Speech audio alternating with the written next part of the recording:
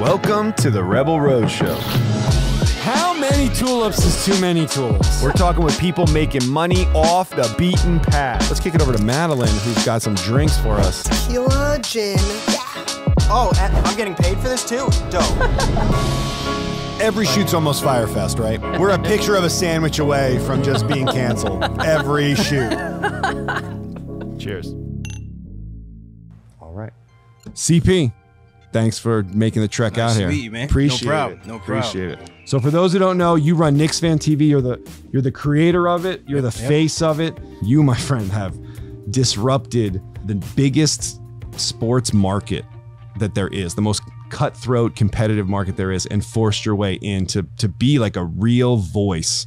Here we go. Special edition of Knicks Fan TV Live, presented by Manscaped. From humble beginnings on YouTube to now, you've appearances on ESPN. You got a post-game show on NBA radio coming on. You got 50,000 subs on YouTube and a growing fan base every day. Did you ever dream that this would start when you were interviewing people outside of the Garden? Well, it starts when I started a sports blog, right? It's called Talking New York Sports. So it was written content, and we started covering all the New York sports, and it was me and my friends. And because sports talk is just something that we did. And I tell the story all the time, is that, you know, I grew up on Mike and the Mad Dog. Good afternoon, everybody. Which was, to me, Me as well, yeah. the start of sports talk radio. You know, all these shows now, whether it's First Take or Skip and Shannon, all the guys with, you know, the two pundits, that started with Mike and the Mad Dog back in the early 90s. And No one's been as good as them. No one's been. No one No has one, been not as even good as close. them. No one has been as good as them. And I just remember going back, you know, I go back to like Take Your Kid to Work Day. And me and my dad would go into the city, and he used to work right across the street from MSG. In the office, you know, the radio would be down low, but you could always hear Mad Dog like high-pitched and screaming. I mean, why waste my time? Every single freaking year, I get myself juiced up with this stupid team, and at 43 years of age and 3 kids, enough already. Yeah. So I'm like, what's going on with this? And over time, I just became so, you know, obsessed with like FAN, ESPN radio. I would go to sleep listening to it. I would wake up listening to it, in the car listening to it. And that was always the foundation of my sports fandom. Yeah. And so for me, I just saw the opportunity was there to build something in the digital age. And if you look at mainstream media, you know, look, the Knicks haven't been anything to talk about in the last 20-something years. Right. You flip on ESPN, they're laughing at the Knicks. Or it's the latest rumor, or it's the latest Dolan did this, right? Every year you travel the country and you go to New York and the people like, you think our team sucks? I'm like, yeah, I only think that because they suck. Right. In the Twitter sphere, we call it LOL Knicks, because it's just that clickbait. Yeah, the Knicks are used. They're used. They like to rile up our fan base. It's instant engagement. Yeah. It clicks for Knicks is definite. And it's hard to know what's real and what's not. We take a lot of abuse. Katrin, do we take a lot of abuse as Knicks fans? I'm a Yankees fan for a reason. I earned the Yankees because I'm a diehard Knicks fan. Right, exactly. The Yankees is like the sorbet to cleanse the palate of a bad Knicks season. No question. No question, man. They keep us going, you know, and so you turn on the mainstream and it's all fluff. It's nothing much. And even when you go to the Knicks local channel on MSG and on a non-game night, there's really no Knicks content. So I found myself uninterested in even watching these platforms. And I talked about FAN earlier, but nowadays, because the team isn't so good, they don't really talk about that as much. They're talking about the other sports and the other hot topics. So there was a white space to talk about the Knicks, capitalizing on this 24/7 news cycle that we have, this global connectivity that we have as sports fans, because to me, a diehard Knicks fan, there's really none like it when it comes to talking basketball and talking about your team. Right. You know, and we're all over the globe. And so I just saw a white space to create a platform to bring us together and kind of hold court, hold therapy, if you will. Yeah. Well, and there's never been a fan base that's deserved a drink like Knicks fans. So part of our show is we have a bartender in our midst here. So Katrin, she's a long life Knicks fan. She's been to playoff games in the golden era with Patrick Ewing and Oak and Mason. My dad went to Georgetown, watched him Nice. play there. Like a significant part of my life is being a Knicks fan. What are we drinking? So I was going to make a pomegranate martini for you. Now, here's a fun fact about the martini. The martini was invented in New York, actually, in 1912 at the Knickerbocker Hotel. So it's all full circle. All full That's circle. full What's circle up? right Yo, there. yeah, It's a little yeah. bit of fun trivia here. Nice. And CP, what's your drink of choice? Whiskey, a little whiskey ginger ale. All right. Moving along. We can definitely help you out with that. So Caitlin's living that good life seeing Michael Jordan, but a lot of Good tears, life. a lot of tears. Yeah, it's been rough. It's been rough. It's hard out here for us, man. It's an interesting time for you to kind of have built this audience because I really think that, you know, the Knicks' fortune is changing, and you put in the grunt work during the bad years. Yeah. Which is great. And you do a really great job of sifting through all the bullshit and really helping Knicks fans keep their sanity. Sometimes we want things that might not be the right fit, and it's just like the patience just isn't there anymore. It's like rebuild number 7. Yeah, you're right, man. The patience isn't there. All the years of losing and all the years of mismanagement. It's like a PTSD, you know. So we're living and dying on every moment, and so I understand that, and I think that's why, you know, the platform appeals to so many people, because they can call in and still be heard. Right. And I'm not going to put them down. I'm not going to, tell them that's a terrible take. Everybody's take is welcome on the show. We'll laugh at some. We'll react to some. It all depends. But either way, it really is like therapy. I don't think I get paid enough for doing what I do. But, you know, it just comes with the territory. I look at it as a media company. When I introduce myself now, I say, you know, Knicks Fan TV, it's a media company. It's a media channel. And you know, our content mix is reflective of that. It's not just, yes, the live streams can be a little bit unstructured, but we try to mix up our content. We try to keep it serious, and we bring on the experts, right? Yeah. My channel is the only channel where you can have an Alan Hahn from an MSG network, an Ian Begley, who's a Knicks insider from SNY. You'll have a Mark Berman from New York Post. I'll have a Fred Katz, who covers the team from The Athletic. So I bring in all the guys who have inside paths to the team to give the fans that perspective that I don't have. You know, when it comes to the draft, we bring in the experts who are covering these prospects. So we try to give the fans everything on the team, whether it's, you know, the ins and outs on the daily basis or the draft, free agency, or whatever the case may be. Right. When you started out, what was the content like? Well, let me back it up, right? Because Arsenal Fan TV and some of the other Premier League fan channels was kind of the inspiration in terms of how I was going to craft it in the digital on-demand age. And so I had a tripod, I took my phone out, and the night of the draft in 2017, I went out to MSG to interview fans. And at the time, during that day, there was rumors going around that the Knicks were interested in trading Porzingis. There was rumors of Phil Jackson wanted to get Devin Booker, trade into Phoenix. There was a Boston trade out there. So there was good content to be had to go out there and interview fans. So I got good content before the draft, and then we drafted Frank. Then we drafted Frank, and then it became more therapy at the end of the night. So that was the first episode, and then I started recording my post-game reactions for each game, and I said, you know, this just takes too long. I'm a one-man show. Yeah. You know, I got a job. I don't have time. What was the day job? The day job at the time, I was an IT consultant with a Big Four consulting company. So I was busy. Still am. But at that time, recording content and then editing, learning to edit, I had no idea how to do any of that. Wow. So I had to teach myself that as well. I was just like, this is just not working. And so at the time, we were getting maybe, 200 views, 300 views here and there. And I said, I got to do this live. Got to do it live. Yeah, that's a huge component to it.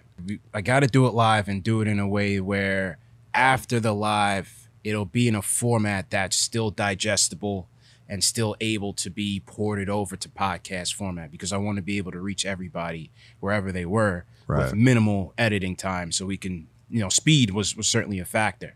But I didn't start doing the live streams on YouTube. I started on Instagram. Okay. So me and my partner, Jay Ellis, at the time, we were doing the split when Instagram first brought in the split screen. we were doing our reactions there. And we were holding court. We would have between 50 people sometimes maybe 100 sometimes.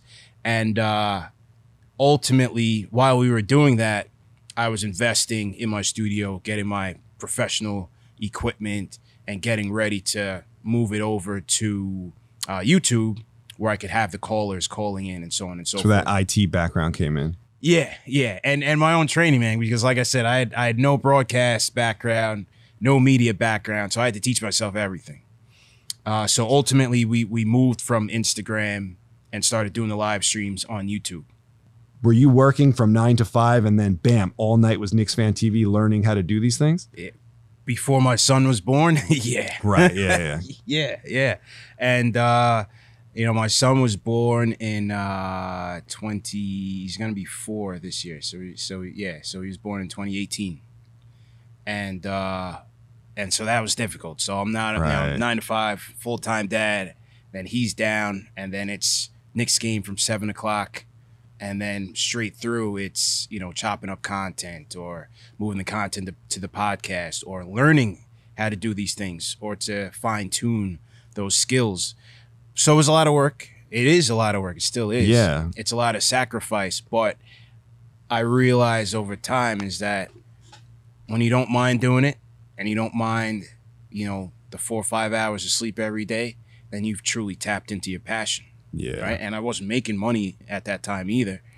So I didn't really care because I was I was truly loving everything, And so, yeah, it was rough, but it's worth it. Was there ever a moment when you're getting like 50 or 300 views where you're just like, and you're tired, so some bullshit pops up at the day job and you're like, why am I doing this? Yeah. Or when the team is losing. Remember, they had a 17-win season. Right. The year after, oh my they God, got pranked, right? So, and that turned into RJ. So 17-65, and I didn't miss one night of a post-game show. So 82 games, but 65 of those were losses and bad losses. So yeah, what are you talking about after that? It's like broken record. You're right, but I just felt like it was important to have that platform be available for people to call in and voice their opinion. I never really saw it as a job or, some daunting task. Yeah, some nights you're like, damn, I don't even know how I can go on. But once you go on and you get into the groove, it's like any other night, win or lose. Was there ever a moment you were going to quit? No, because, over my lifetime, I probably tried to start a couple of side businesses, right? I tried selling sneakers, sneaker accessories. I tried online tutoring company, all these things. And I quit early, for one, because I didn't have patience. I think my mindset was in the wrong place. I was looking to get money right away. And it just wasn't my passion, so I didn't really care whether I was getting it or not. And so when I started this, I said, I'm going to keep it consistent. Consistency is a thing that I always heard with like some of the great performers or the great anybody and anything that they're doing. Whether you're reading the books or you listen to them on podcasts, they always talk about, keeping it consistent. I say, you know what? I'm going to give my all to this thing and just see where it goes. And I'm not going to stop. Wow. And so that's why I was just like, I'm not going to quit, because I just saw the opportunity with people cord cutting and going to more niche platforms and wanting to be around communities and authentic voices. So I just felt like that the white space was there to tap into. Yeah, looking at Premier League and seeing that model and transferring it to the NBA, especially in New York, was very smart. But it's a lot of work. A ton of work. It's a lot of work. Did you have like a stretch or a viral video or something that is like, okay, this is starting to get legs, or was it just a slow build? Yeah, so when the Knicks were rumored to get KD and Kyrie, and at that time, like I said, Zion's coming, the Zion thing. So I looked at it, I said, let me tell you something. If we get these 3 guys, this thing is going to the moon. Like, right. Forget about it. I'm trying to prepare myself for a phenomenon, because this thing is going to take off. And then when we didn't get them, I was like, oh shit. I was like, what the hell am I gonna do? Like, when that free agency came and KD put his announcement on Instagram that he's going to the Nets, number one, I was crushed. Yeah. Because I felt You're like and Julius Randle. It was LeBron and the Heat all over again. Yeah. Number two, I'm like, what the hell's gonna happen? Like, we're not gonna grow. Right. And we never stopped growing. Yeah. That night we got Julius and Bobby Portis, all these guys. I had videos with like 50,000 views. And at that time, I'm like in the teens of subscribers. So we kept growing. And you were just there. You're the only voice that was there. There were others, but we were the best. Right. Just to put it out there. You know, I'm a humble guy, but we were the best. No. Yeah. There's no one even close to what you're right. doing. And so even when we were signing, you know, Taj Gibson, Elfrid Payton, people were still coming. They were still coming. And we grew, you know, twice as much exponentially. And so that's why I was like, all right, we're on to something. Again, keep it consistent, keep it going. And then the next point where I wondered about, you know, pivoting was, you know, we're in the 2019-2020 season. All of a sudden the pandemic hits and the season stops. So in the middle of February, and so typically you have your content calendar where you're going to do your post games after each game. Then you're going to segue into draft, free agency. It's kind of laid out. So at that time, I'm like, shit, what the hell am I going to do? What are we going to talk about, right, you know, to stay consistent? And that's when I started tapping into player interviews. A friend of mine had reached out to me, and he was like, he was always telling me, he was like, get the X-Man on the show, Xavier McDaniel. Yeah. He was a Knick for the 1 year, 91, 92. I remember him. That's my that's probably my intro to basketball was that time. Yeah. And I don't think there's any Knick that's more of a fan favorite in that short amount of time. 1 year. Yeah. The X-Man. There's no way. Yeah. But he kept telling me, oh yeah, he's like, get him on your show, get him on your show. And so when we got him on the show during the pandemic, he hit us with so many sound bites that the thing went through the roof. Really? And to this day, between his interview and the micro content that we repurposed, I think it summed up to like 400,000 views. Wow. It's crazy. From Xavier McDaniel. Xavier McDaniel. 400,000 views. That's even crazy that's where you went to get an interview. Like, who would have thought Xavier McDaniel? And then he just brought the goods. Yeah. And then prior to X-Man, it was actually Charles Oakley. That was the first one during the pandemic. Oh, you got Oak. We got Oak. And now what connects you getting to get Oak? You get there's just some through the grapevine. You just knew somebody. No, this is through Chuck D.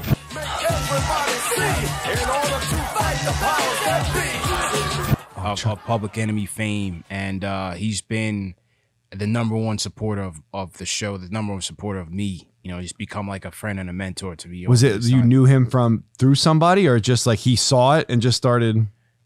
There was a random time, me and my old partner JLs, we were walking into a Knicks game, and as we were walking into the game, we were just talking about just content strategy and how we were going to move forward. And I told him, I was like, we got to stick with YouTube because you just never know who's watching. You know, you just never know. So we have to stick with YouTube, improve ourselves, improve our delivery, our presentation, everything, because you just never know.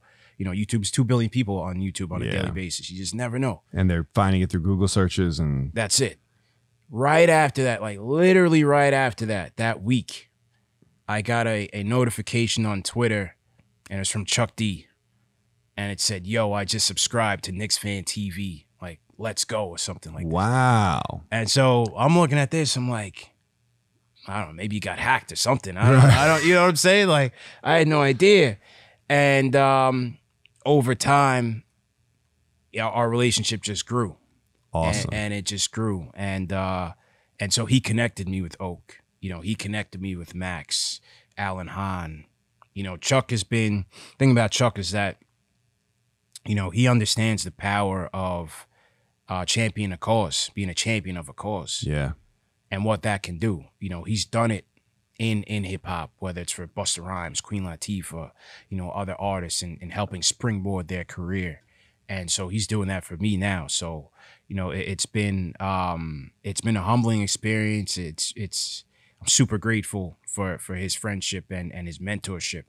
and you know, the doors that he's helping open up for me. I mean, no question. That's an amazing lesson. The fact that through blind faith, you're having fun with something. You're like, we got to be consistent. You never know who's watching. To have that kind of positivity and optimism as your steering force, to then have somebody like Chuck D, who you're filling a void for him too. He's part of this tribe. Never misses a show. When I start my live streams, I start it while the game is on, so that there's a chat room going before I start my show. And most of the time, he's in there before I am. Wow. He's talking to people and reacting to the game and stuff like that. So he's been a driving force for us, no question.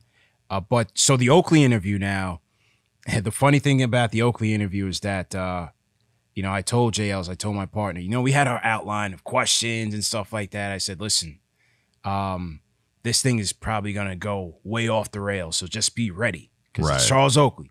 You know, he's a combustible personality, and so you got to be ready to pivot, you know, and kind of ride the bull. Wherever he's going, we got to go. So was this before or after the Dolan incident this at was the after. Garden? After. This was after. Man, so who knows where this was going to go? Right. So we interview an Oak, man, and this thing just goes as I thought. Just a whirlwind. How about Patrick Ewing? I don't know. I don't deal with Patrick. Patrick, I don't even Why talk to not? Patrick. Yeah, what happened with that, man? You said Patrick was soft. I mean, that was your man for almost 10 years. If I said it, you already heard it, so why I gotta repeat myself? You know, ups and downs and so many emotions, and it's getting heated, it's getting tested, and then it's getting friendly and cool. But ultimately, this was during the pandemic, and ultimately, that was the first time when the sound bites from our show were presented on a national scale. So Michael K. Show was reacting to it. Really? And NBC Sports was covering it. So the New York Post was covering it. So that was the first time when, you know, Knicks Fan TV content really shot out there on the mainstream. Was that interview, because that was the time when, again, the league had stopped. And so there was really no content for these beat writers and these sports reporters to cover. There were no Knicks games. Wow. And so that was a big moment for us. That was a big moment. Was that before the X-Men interview? That was before. But what happened was Oakley, because I triggered a nerve with Oakley because he had said, you know, some negative things about Patrick Ewing. Don't talk about my man. Katrin wrote 8 book reports on Patrick Ewing. It's like the second love of my life. I love Patrick Ewing. I cried at many a nights.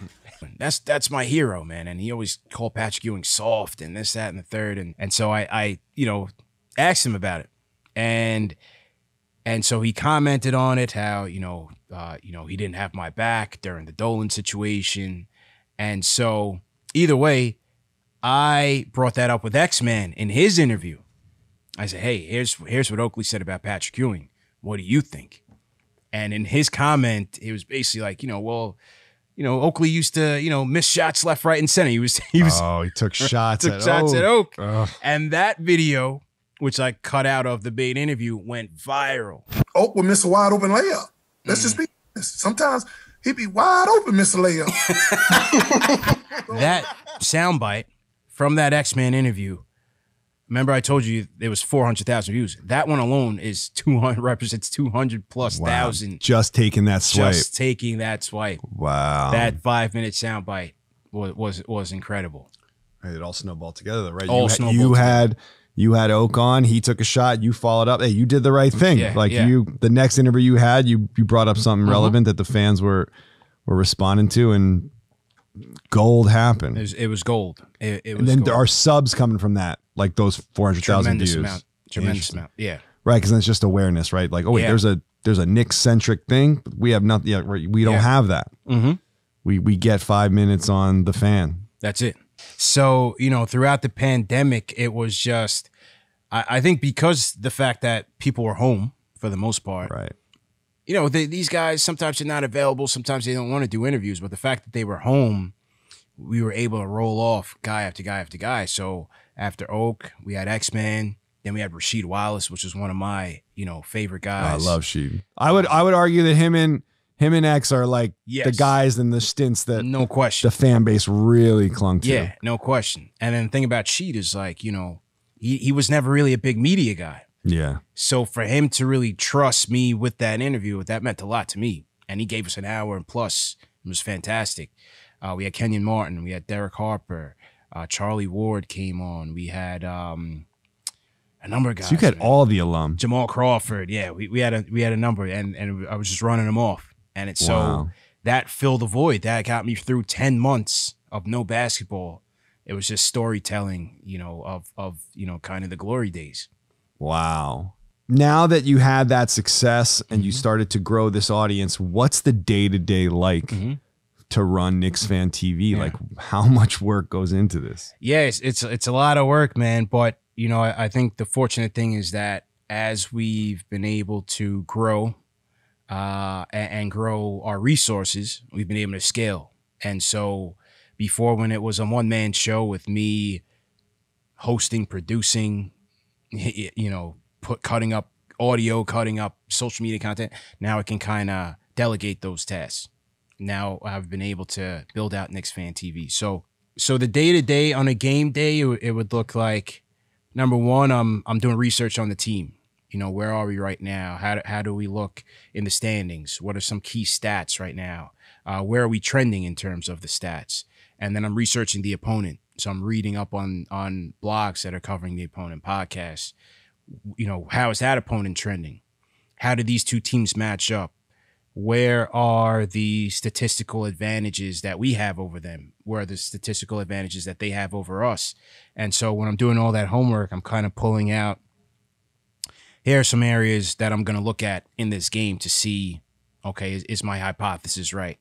Here are the key storylines that I want to hone in on this game, and let's see what happens.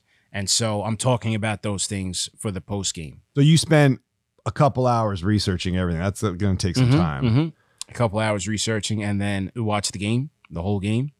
And then at that point, then we go live. And so we'll do our live show. We'll capture the fan reactions. We'll cut to any sound bites that might be out there on social media and so on and so forth.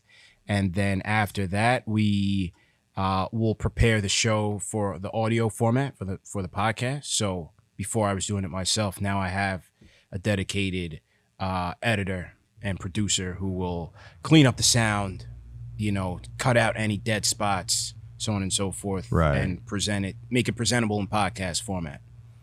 And then I'll work with my video editing team to say, okay, here's the sound bites that we want to cut out for Instagram, for Twitter, for Facebook, for still images, for the YouTube community. So you're working into the wee hours of the night.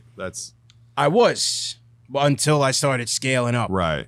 So as money came in, you were just investing everything back into Knicks Fan TV. Everything. Yeah. And like the money's coming in through YouTube monetization and sponsorships? For the most part, I think the best thing about being an independent, content creator and media brand is that you have so many lanes or revenue streams that you can tap into. But starting with YouTube, yes, you have a YouTube advertising network. You have your fan donations, which has become big. We've branched out into merch. We have the Knicks Fan TV snaps. Yeah, I see people wearing it. Knicks Fan TV shirts, right? And you have events. We do a couple events a year where we partner with other fan groups, and we do our group sales events at Madison Square Garden, which is always great. So you have different revenue streams that you can tap into.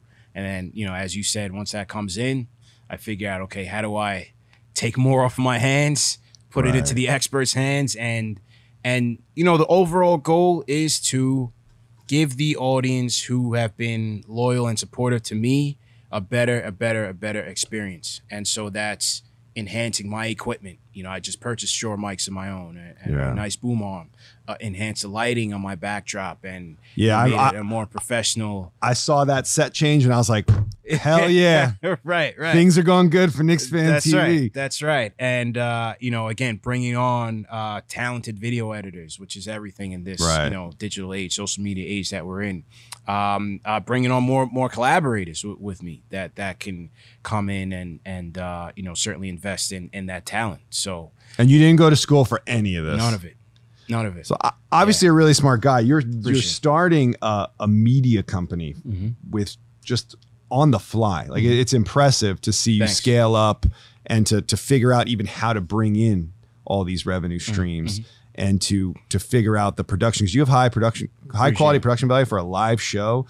Like I used to do work at SI, and there's an army that built a network for them, and your views are rivaling some of their live shows. Like that's super impressive. Thanks. For such a, it's also such a niche. They're talking national. You're in a small pool of Knicks fans. Now there's a lot of us, but that speaks to your mettle and your passion for this, and obviously who you are as a person. So even though I didn't go to school for this, you know how they always say you need that like 10,000 hours of mastery, right?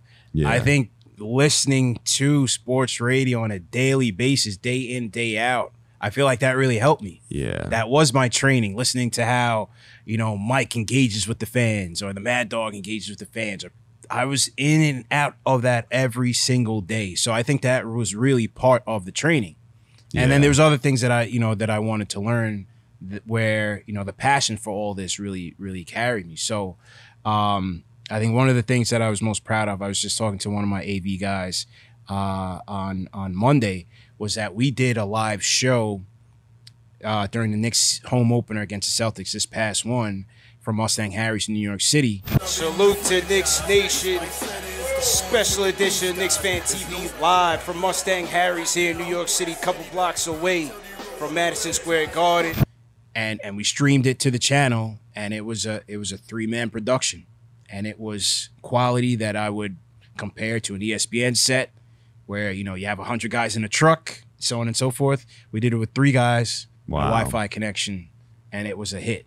It was a hit. We had 100 people for the actual event at the bar supporting us for the home opener, and then, you know, thousands at home watching, and it was incredible. The guys that I've been able to interact with from the community, like the Alan Hahns and Max and so on, it's incredible, man. You know, like when they call you on to come on ESPN, what's going through your mind? Who was the first person to put you on a platform like that? Was it Alan? It was Max. Oh, it was Max. Yeah, Alan came on my show. Yeah, he's been on my show. Alan came on your show, yeah. Yeah, so we do now, we kind of make it a ritual where we do he's been on it twice, where we do a season preview show. So before the season starts, he'll come on, and it'll be me and him, and we'll, you know, preview the key storylines of the season, and then bring in the fans. Those shows hit 100,000 views both years. And so that's been a big you two together is a powerful combo. That's always good entertainment. 2 Long Island guys. So, you know, we banter back and forth very well. And so I like our chemistry. And then with Max, you know, the Max thing started as, you know, me versus him, the Knicks fan versus the sellout Knicks fan. It's like their bar mitzvah all of a sudden. 18 and 17, Casey, who cares? Listen, ESPN cares. This is why I'm here on the Max Kellerman Show. It is the talk of the town. The New York Knicks are the story of the first half of the NBA. Put some respect on our name. Right. And I thought it was just going to be one show where me and him were just going back and forth, and then he invited me back for another, and then another, and then ultimately, he positioned me as not just a Knicks fan, but an NBA analyst. Yeah. You are. I mean, you give those. Your breakdowns are as good as anybody else's. Appreciate it.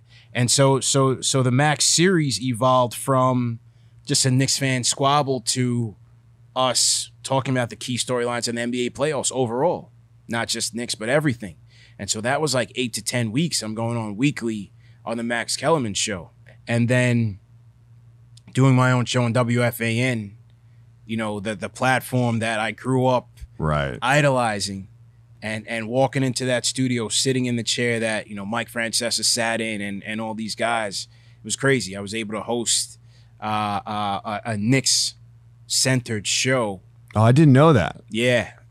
Oh, that's awesome. Yeah, State of the Knicks, man. It was a major moment, man. It was a major moment. I think that's hard for people to understand outside of New York, is that like our sports radio, before everyone had their own podcast that they listened to, our sports radio is like a part of our DNA in the tri-state area. Like, it's every time you're in the car, for a lot of people, it's the voices. They feel like your friends. It's just like, it keeps you like so united as a city. No question. It must have been amazing to sit in Mike's chair and do that. Incredible. The diehard Knicks fan is passionate. At times they're delusional, but they're very smart. They're very savvy. It was incredible, man. I still can't believe I was able to do that. So I definitely appreciate them for giving me that opportunity for sure. And so now you're getting all these opportunities. Talk to me about what just happened at NBA Radio on SiriusXM. Yeah, so I literally just signed the contract with NBA Radio and SiriusXM to cover the post-game shows. So literally just started with them. So, we'll see how that evolves. But, how does that impact Knicks Fan TV, though? Oh, it won't. It won't. Yeah. So it's Knicks post-game shows? No. This will be covering the NBA. So end of the night kind of deal. End of the night type of deal. So you're going to put in Knicks Fan TV and then go. Put in work. Put in work, man. Good for you. Yeah. CP the Fanchise, the name has to come out, Yeah. Yeah. It's a great name, by the way. Thanks. Did you came up with that name or somebody handed it to you? I came up with the name. It's amazing. I'm for the fans, by the fans. So yeah. But it kind of just rolled off. Now, did you play basketball? Where is all this knowledge coming from? I did play basketball at the high school level, not the collegiate level. Collegiate was more like because you know your stuff. Intramurals, and as you get older, you start getting distracted by women and things of that nature. So you kind of fall off. But no, overall, man, it's just loving the game. Right. I never missed a Knicks game for 20 years, rarely. Even the terrible years. Even Isaiah years. I'm watching every game every night. Every game every night. I don't miss a Yankee game. I don't miss a Giants game. So where do you see this thing going? What would you like to see Knicks Fan TV become? I certainly have goals for it that, some I got to keep, close to the vest because competition could be watching. You got to keep it close to the vest. But how many copycats? Oh, there's a lot, man. Yeah, there's a lot. Saw your success and they're trying a lot. Yeah, there's a lot. But, I look at it as a good thing because I have a lot of people who message me and say, hey, I want to get started. Hey, you inspired me to do this. I have people who will message me and say, hey, during that pandemic, you got me through a dark time. So I look at it, I value what I do. And even if people want to start their own platform, I want my platform to be that inspiration, right? Especially people in my community, African Americans or kids out there who maybe want to jump into the game, but maybe only see it as if I don't make it as a player, I can't make it. I want to be able to show them, you can jump into this space as a content creator. And speak to athletes. Maybe you want to be a GM. I'm bringing on GMs to show you the inside. What's it like, at the draft? What's it like as covering free agency? What's it like at the trade deadline? I'm bringing on former GMs to talk about their experience and give fans that behind the scenes look. So I kind of want to be that inspiration for others to start their own thing because as we talked about at the beginning of this interview, it's very hard to crack into this thing. And that's why I never did in the beginning, whether it's in media or in a front office or whatever it is to crack in with your favorite team or league. It's very hard to get in. Right. So I like having this platform to kind of be an inspiration to others to start their own thing. I mean, what I said before is we're celebrating people that live on their own terms, but like the fact that you don't have to answer to an ESPN, you don't have to have, these gatekeepers tell you what you can and can't talk about or to say, hey, bring up Tim Tebow every 7 minutes. Like you don't have to do that stuff. Yeah. So those days are over, man. So you're going to get offers. Obviously, NBA is one of them, but you're going to get a lot of offers from places. I foresee that definitely being on the table for you. Is this something that you think that you can build and maybe open the gates up to do other things? Yeah. Or is there a party that always wants to stay independent? That part of me wants to stay independent because, as you say, I don't have to answer to anyone. I can say what I want. I can keep it authentic. I keep it respectful at the end of the day. Yeah. One of the key slogans that the fans know me by is that my show's a family show. I don't curse on my show. I don't encourage people to curse on my show because I want families to be able to drive in the car, listen to it with their kids of all ages. It's what I did when I was a kid. So I want this show to appeal to everybody. Now, if me and you are at a bar watching the game, then we'll keep it 100. You can't be a Knicks fan and not curse. That's right. Even on my show, sometimes it'll slip out, but overall, I want to broaden that appeal. So, I think long term for me, I want to keep it independent, because I love what I'm doing, and I love connecting with people. You know, on a nightly basis, a post-game show on my show, you may hear from somebody from, yes, the tri-state area, New York, but I'll have my guy Greg from Vietnam call in. Shut up, really? 100%. Greg from Vietnam. Greg from Vietnam. He's trolling you. He's from Bayonne. He's a guy, man. I'm telling you. We have Greg from Vietnam. We've had guys call in from Israel. We have guys call in from Belize. We have guys call in from. We have a big Germany, Austria contingent. Australia, New Zealand. We have a lot of guys calling in from there. The UK, France. You know, we this is a global thing, and that's really never been done. Until the advent of social media, which is where we can connect globally. So it's, wow. I think the national appeal, I would never turn those opportunities down, but I look at those opportunities as a way to continue to build my brand. But at the same time, I'd like to stay on the independent side because I just think that's where things are going. Yeah. You know, I think that's where we are, not just going. That's where we are. Right, yeah, like now. everything is getting more niche on it's niche. Right. You just want to get direct to the point of what you're interested in. So if I want Knicks content, I don't want to sit through 40 minutes of Jets talk. I don't want to do it. I just want to know, like, are we going to get a point guard? Right. What's the deal with Mitch? Right. Who are we going to pass on in the draft that's going to piss me off? Yeah. Is it hard to stay positive? You do a good job of keeping it real, but there's always a tinge of optimism, which I think is necessary. It's very necessary. Very necessary. Is that by choice that, like, hey guys, we're going to keep it positive but be real about certain things?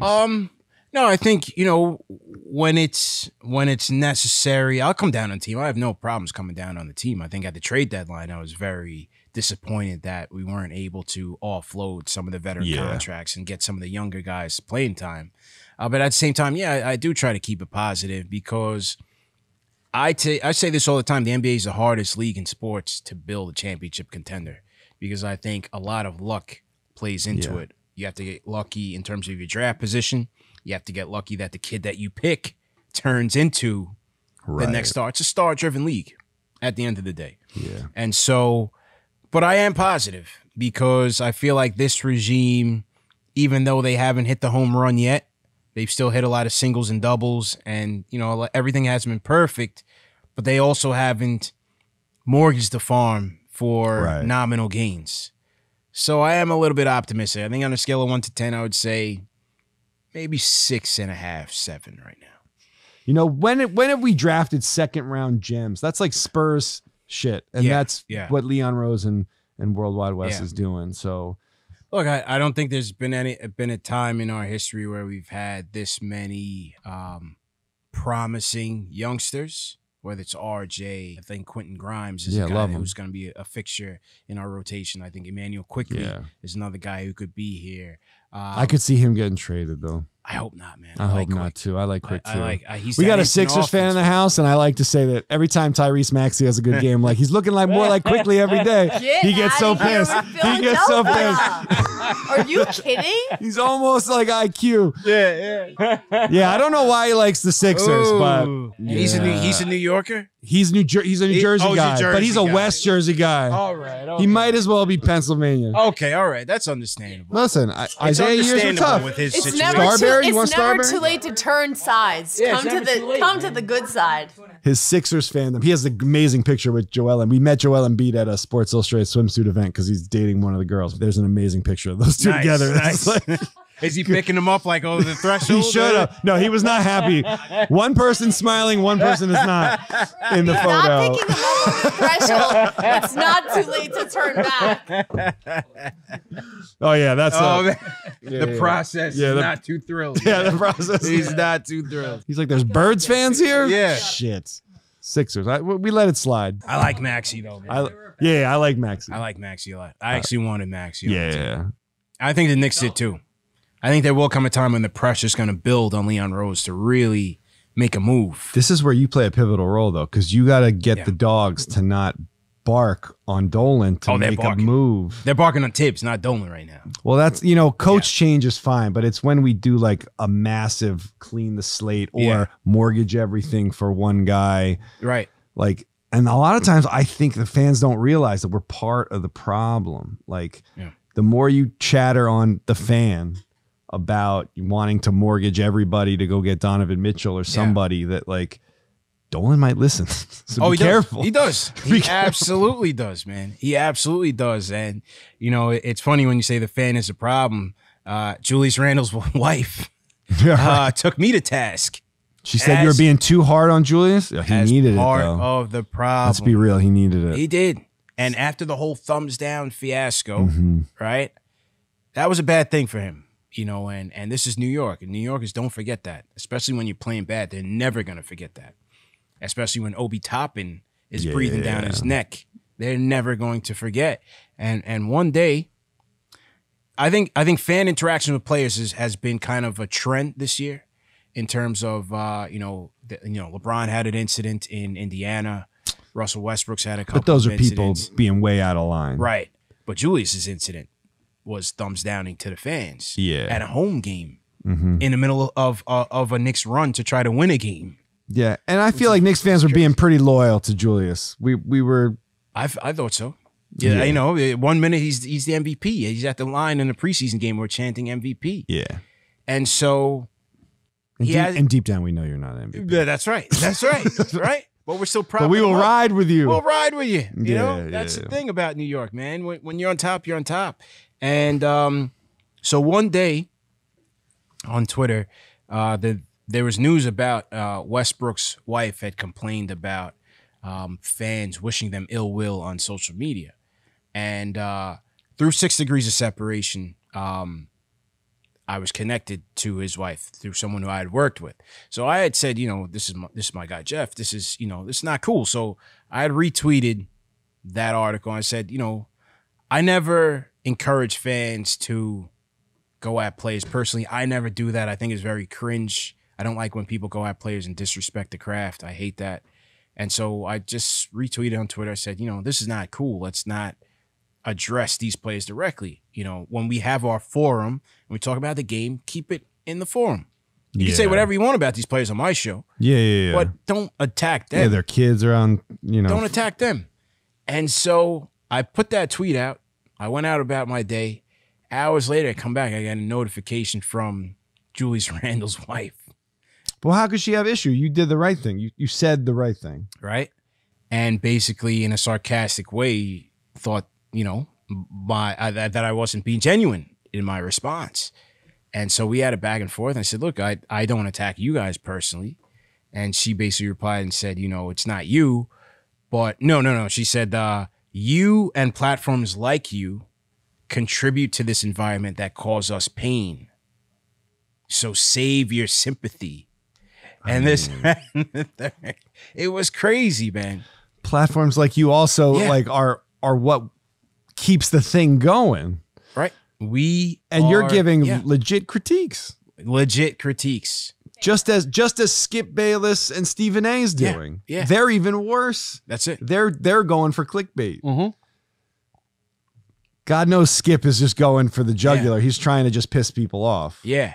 When the guy has a great game, we praise him like the king. Last season, when he had the most improved player season, I talked so highly about the guy. Yeah, you're even telling people like we can't trade him. Be loyal.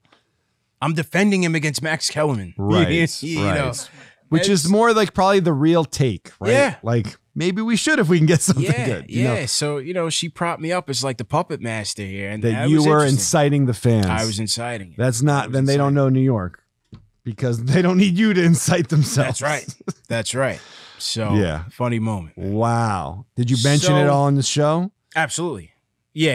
It's pretty cool that they know about the show, though. I mean, let's take that. Right. Even though they're not fans, and you know, but you are aware of my platform. Right. So I think it spoke to the influence that we had, and it spoke to the fact that these players. I know players that do watch the show. You know, not just Julius, but other players on the team do watch the show and are fans of the show, but not the Randles. Now you had Fournier on, right? I had Fournier on. The only Is that the first active player that has been on the show? Yes. And the only interview that he did when he got here, he didn't do ESPN, he didn't do WFAN, he didn't do anything. He came on. He knows what's up. Knicks Fan TV. He gets some props for that. Yeah. even though you're trying to get everyone to offload his contract. Yeah, right. But I gave him a lot of love for that. You know, I gave him a lot of love for that. We're a platform that we're gonna keep it real 100% of the time. Yeah, and we're gonna try to keep it respectful, and because we have had incidents where fans will leave a donation saying, you know, I hope so and so gets COVID or there's. I don't read that. Right. Because I don't encourage that. And when, you know, fans would call in, because this kid gets a lot of like attention in the media, but like, you know, I have a thing against, you know, really putting kids out there on media and that's stuff off like limits. I don't know where this became a me, thing. Man. Yeah, off limits. So whenever fans would call and mention that, I don't even address that. I try to steer them off of that. And so I just presented my side of it, but we're always going to keep it real. And this is New York. It's a tough place to play. Yeah. Like things like saying Russell Westbrook and things like that, that comes with the territory. Yeah. But like putting your hands on Chris Paul's mom, Right, or spitting right. on You're crossing- players, you're or crossing throwing the line, things, man. Yeah. like that's crossing the line. Like you Crossing should the be line. banned from the Garden forever. Yeah. For doing things like that. I got kicked out of a Knicks game once. You did? You did? Oh, What'd no, you we gotta do? hear It that was story. an accident. What'd you do? I was fucking around with a rubber band in a playoff game. In a playoff game? How old are you? 13? I was in high school. I was a stupid kid. You could wrap the rubber band around your finger and shoot it. And the security guard who knows us for 25 years put his hands on his head. I'll never forget it. His whole head wrinkled. He's bald. Put his hands on his head. He was like, oh.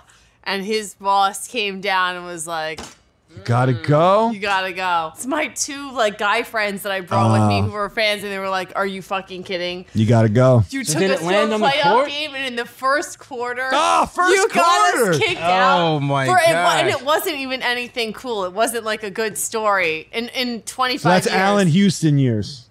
Yes. But clearly those are good seats. That Those was are a good. flex. Yeah, Those- yeah, that yeah. was She's a a good We were good- third row behind the other. There it is. Out the corner, baby. We're taking it all the way. So what is like the main platform that you would recommend to get YouTube numbers up? Is it a Twitter thing? Is it Instagram? Each platform is unique. So some people on Instagram are loyal to Instagram and they're not going to come to YouTube.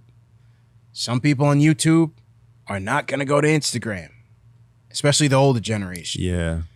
Twitter, same thing. And so I've kind of stopped worrying about promoting the show from other platforms and just trying to create content specific to those platforms where those people will digest it. And, you know, yeah, we'll leave our links. We'll still leave the links there. Yeah. We'll leave the links in the profile if you want to come to YouTube. But I think over time I've realized that, you know, trying to cross promote, you'll get a couple of guys coming over, but it won't be anything significant. I think YouTube drives itself. Sure, if we have a big interview scheduled, we'll put that out there. Like, hey, we have so and so coming on, come through, and you know you'll drive those numbers there. But by and large, we'll make Instagram content for Instagram. Typically, if we do an Instagram reel, it'll be relatable for TikTok. So we're trying to grow our TikTok, trying to get that Gen Z, you know, subscribership there. Twitter will be primarily where I'll be engaging just on a regular basis, and then we'll throw our content up there. So at this point, I've kind of steered away from promoting YouTube through those other platforms and just. Do you ever run ads?